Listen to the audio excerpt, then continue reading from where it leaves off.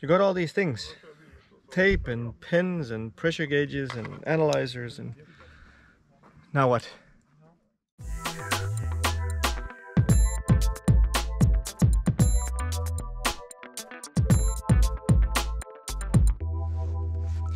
Hi and welcome to another episode of UTD Scuba Diving TV.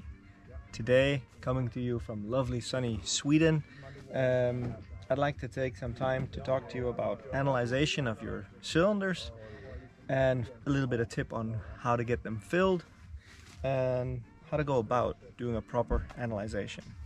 Now, this is not one of those videos like, hey, this is analyzation, you've been doing it all wrong all this time. Usually there are different ways of doing it. This is just our way of doing it, and I think it's a nice and easy step-by-step way.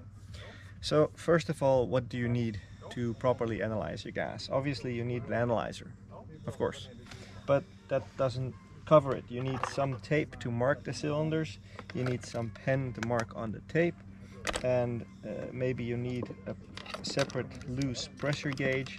Very comes in handy if you're doing stages that don't have a reg mounted to them. So gather all these things and put them into a box. Now, if you have one of these fancy analyzers, there's also Trimix analyzers and all other gadgets. This one from Divesoft is very nice because it does a lot of things. There's even a voltmeter in there. There's even some calculations in there that can be made about MOD and all that sort of stuff. But a basic nitrox analyzer like this from Analux also suffices. Very simple, very durable, and doesn't cost a lot of money. On a little side note, you can take a UTD ratio deco class and you save money on a big expensive Trimix computer, and you can actually buy an analyzer. Joking aside, before all this you need to be able to fill your cylinder. So tell the filling station what kind of gas you need, and sometimes they have a system in place, so ask what kind of system there is in place. Some people have labels they put on, some people ask you to put a piece of tape on. Just make sure to ask in advance. And on that note, if you know you're going to need some exotic gases like a special Trimix gas, ask if it's available or if they need to order it in advance. So if you're traveling, make sure you give them a notice well in advance so you don't come expecting to be getting Trimix fill and they're out of helium. So give them notice well in advance, it'll just help you out. When you deliver your, in this case we'll use a twin set as an example. When you deliver your twin set and all the hoses are hanging and the lights are hanging, they're going to be jostling around your twin set and risk of damages is going to be great. So what I suggest you do is clean it up. Remove the right post. And we'll come to that in a minute, why we fill from the right post. And then you take all these hoses, like your necklace hose, and you put it around the manifold. And you take your long hose and you put it around the manifold. And you close up this belt so that at least it's not on the floor, because if they set the twin set on the belt, it'll bend this buckle. And then you take your crotch strap and you'll go all the way over the manifold like this. Now when you're carrying it, nothing is dragging on the floor. If you're concerned about the light, if you have a long light cable, you can even put that over the manifold underneath. In this case it's not so long. So just make sure that everything is nice and tidy. That protects your gear. If you take care of your gear will take care of you. Now you deliver it like this, they're gonna naturally search for this port because it's already open and available. If you have other gases that are in there, leave the analyzation label of the previous mix on it, on top of whatever mark or tape or whatever they asked you to put on, because that gives the blender a good idea of what's inside and what he needs to fill. So the more information you can give them, the better. Now, the reason we fill from the right post is especially in areas where maybe twin set diving or technical diving is not very a very common thing. Many people, they don't know about the manifold, and what sometimes happen is they figure out, okay, we need to close all the valves. Oh, this one is open, we need to close all the valves, right? and then we fill from this and they open, and sometimes they even fill from both. They fill both, but this is closed. Now, the reason we want this one open is now when we pick up the fill and you forgot to check this one, as soon as you open this one to check the pressure gauge, you'll see that this one hasn't been filled. Then you open this and you hear the air rushing, and now you've caught a mistake before it's too late. So that's the reason why we fill from the right. Then you pick it up, analyze and check the gases, the pressure and the content at the center or the filling station where you actually picked up your gas. Because if there is a mistake or something's wrong, you catch it there and they might be able to correct it. Also, while you're at it, just check if all the regs are still working and nothing got damaged or whatever. And now we start analyzing. We analyze from the left side. Now before we go and gather our analyzer and then jump into the analyzing of the gas, do the other things that you know need to be done first. And this is especially true if it's on a dive site or a dive boat where you're borrowing someone else's analyzer or the boat's or setup's analyzer. Because everyone's always hunting for the analyzer, and then they're hunting for the tape. So make sure you got your piece of tape and a pen. Now any tape will do. Duct tape is fine. Painter tape is okay.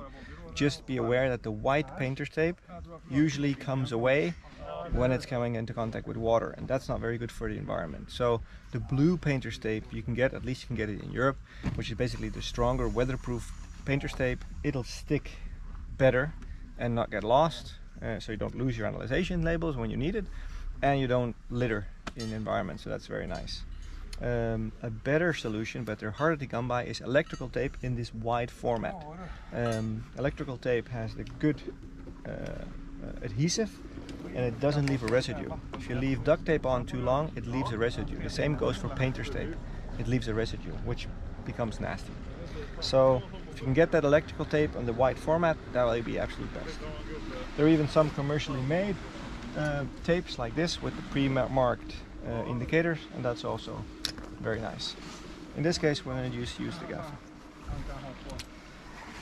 The information we need, and see if I can show you, is we're going to need in the middle a percentage of the gas. We have to also know the pressure of the gas, so we can check that out.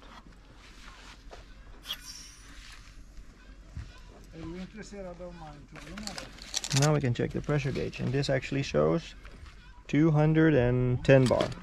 So that's what I know, 210 bar. The date is also interesting, because then you know today is the 4th of August. 4th of August. It'll be me that'll be diving and analyzing this gas, so your initials are interesting. Now the next is the MOD, top left corner, and the actual content of the cylinder. And that content you'll get from the analyzation. So now we take our tape, place that back so other people can use it, and we put the label on the cylinder. Now, I personally put it on the left side of my twin set, right there, and it doesn't really matter if you put it on the left, in regards to the twin set, on the back or on the right side, it doesn't really matter. It's just I like to work on the left side. It's the same side as the stages. It's just something I've done always.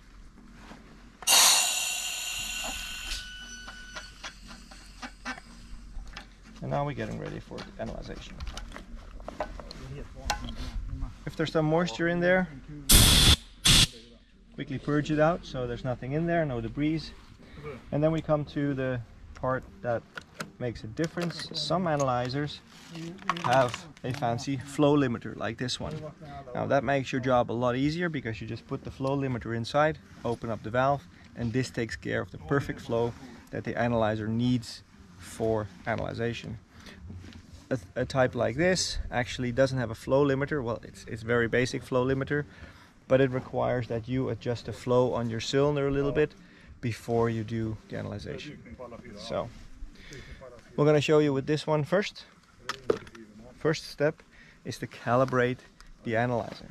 Now, calibration can be done with the normal atmospheric air. Don't blow into it, don't suck into it, don't dunk it in the water, whatever you do, don't blow into it, basically.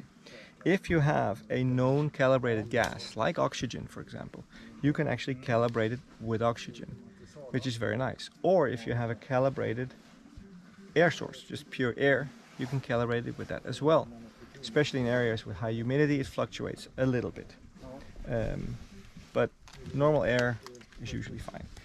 And adjust the calibration to 20.9. And you can, in this case, you just dial it. Some others is just a calibration.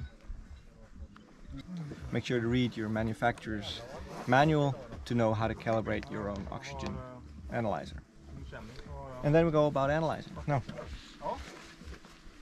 when we want to establish the flow on the valve, it's be the same as if you're blowing onto your hand. Like that amount of flow you feel, it should be the same amount of flow you feel coming from your valve. And do that before you put the analyzer in place, because the membrane of the actual cell inside is very sensitive. So you don't want to go and do that to your cell analyzer, because it'll break it eventually. So crack it open so it's just about flowing. And it feels like you're blowing on your hand. And that's enough. And then you just put that little analyzer up here and you'll wait till the reading stabilizes. And it takes a couple of seconds. 20.9. So that's perfect because it was air. We're just diving with air now. So now you take your pen and you write 20.9. 1 decimal behind the comma, and that's perfect. 20.9%. MOD of air is 30 meters. And now I'm ready. Now this gas is analyzed, I know the pressure and everything is checked.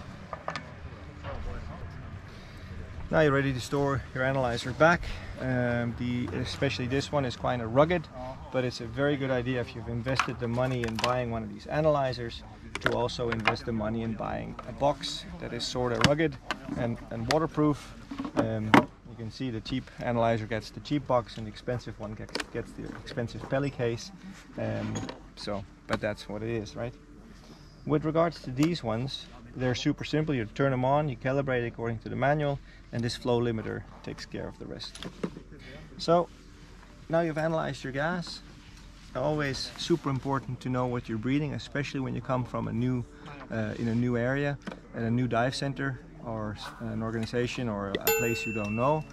If they're filling any other gases than air, if you see technical divers running around, stage bottles being handled, different gases being filled, a filling panel that looks complicated, always analyze your gas. Also when you've just asked for air.